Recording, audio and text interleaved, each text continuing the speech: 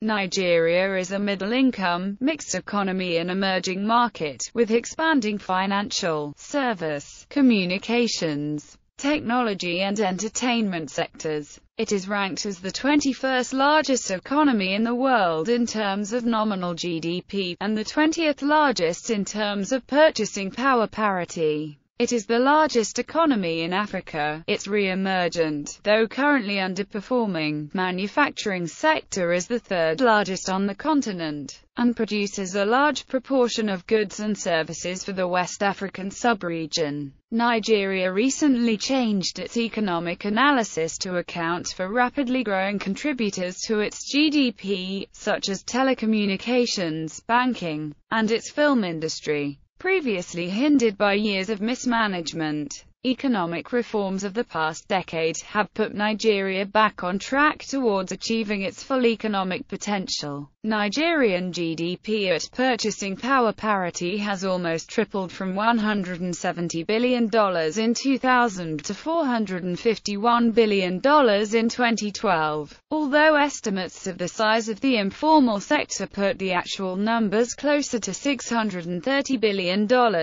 Correspondingly, the GDP per capita doubled from $1,400 per person in 2000 to an estimated $2,800 per person in 2012. These figures are to be revised upwards by as much as 80% when metrics are recalculated subsequent to the rebasing of its economy in April 2014. Although much has been made of its status as a major exporter of oil, Nigeria produces only about 2.7% of the world's supply. To put oil revenues in perspective, at an estimated export rate of 1.9 mbbl/d, with a projected sales price of $65 per barrel in 2011, Nigeria's anticipated revenue from petroleum is about $52.2 billion.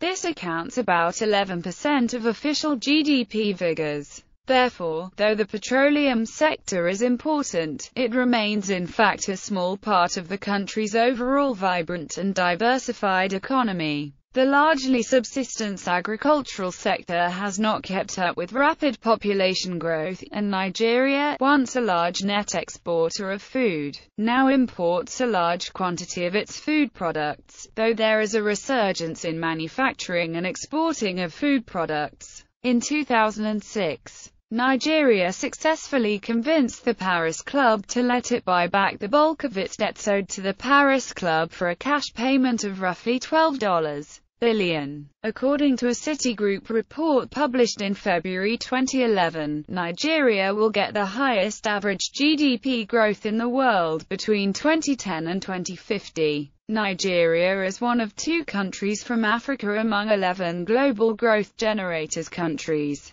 Overview. Nigeria's economy is struggling to leverage the country's vast wealth in fossil fuels in order to displace the poverty that affects about 33% of its population. Economists refer to the coexistence of vast wealth in natural resources and extreme personal poverty in developing countries like Nigeria as the resource curse. Although resource curse is more widely understood to mean an abundance of natural resources which fuels official corruption, resulting in a violent competition for the resource by the citizens of the nation. Nigeria's exports of oil and natural gas, at a time of peak prices, have enabled the country to post merchandise trade and current account surpluses in recent years. Reportedly, 80% of Nigeria's energy revenues flow to the government, 16% cover operational costs, and the remaining 4% go to investors.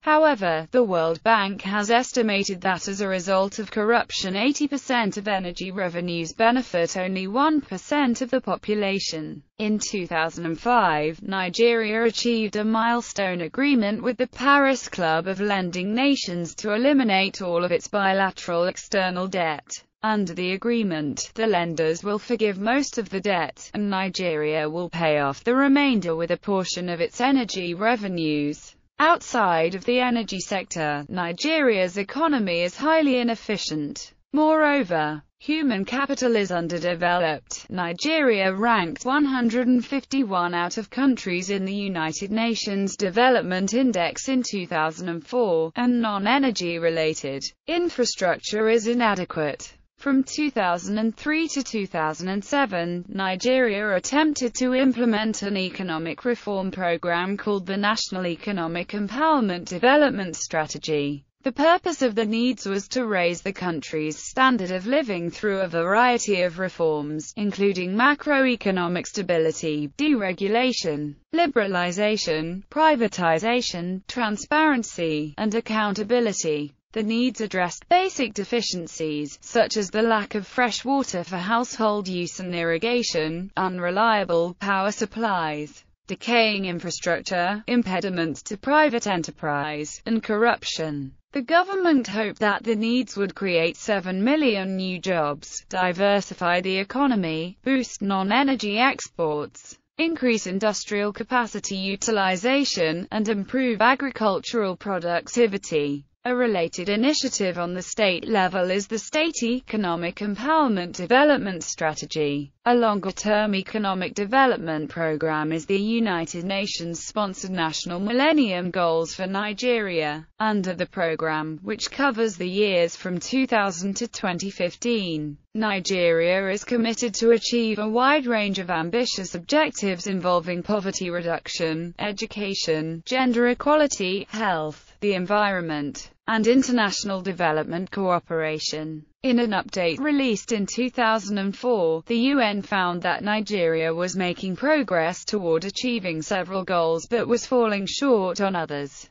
Specifically, Nigeria had advanced efforts to provide universal primary education, protect the environment, and develop a global development partnership. However, the country lagged behind on the goals of eliminating extreme poverty and hunger, reducing child and maternal mortality, and combating diseases such as human immunodeficiency virus, acquired immune deficiency syndrome and malaria. A prerequisite for achieving many of these worthwhile objectives is curtailing endemic corruption, which stymies development and taints Nigeria's business environment. President Olusegun Obasanjo's campaign against corruption, which includes the arrest of officials accused of misdeeds and recovering stolen funds, has won praise from the World Bank. In September 2005, Nigeria, with the assistance of the World Bank, began to recover $458 million of illicit funds that had been deposited in Swiss banks by the late military dictator Sani Abacha, who ruled Nigeria from 1993 to 1998.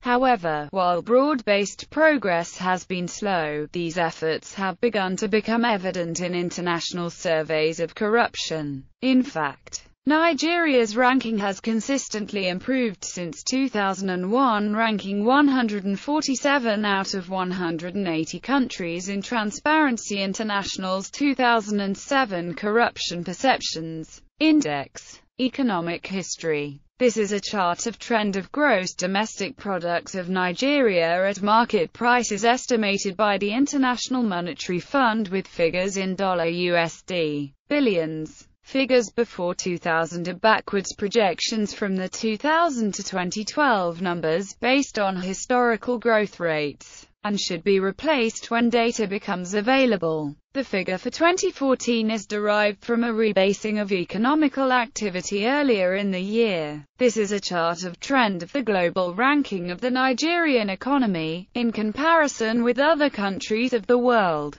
derived from the historical list of countries by GDP. For purchasing power parity comparisons, the US dollar is exchanged at 75.75 Nigerian naira only. Current GDP per capita of Nigeria expanded 132% in the 60s, reaching a peak growth of 283% in the 70s. But this proved unsustainable and it consequently shrank by 66% in the 80s. In the 90s, diversification initiatives finally took effect and decadal growth was restored to 10%. Due to inflation, per capita GDP today remains lower than in 1960 when Nigeria declared independence. About 45% of the population lives on less than $2 per day. Editor's note: this number is highly questionable, as the cost of meals alone exceed $1 a day per person. See NOI polls for a more qualified assessment. In 2012, the GDP was composed of the following sectors: agriculture,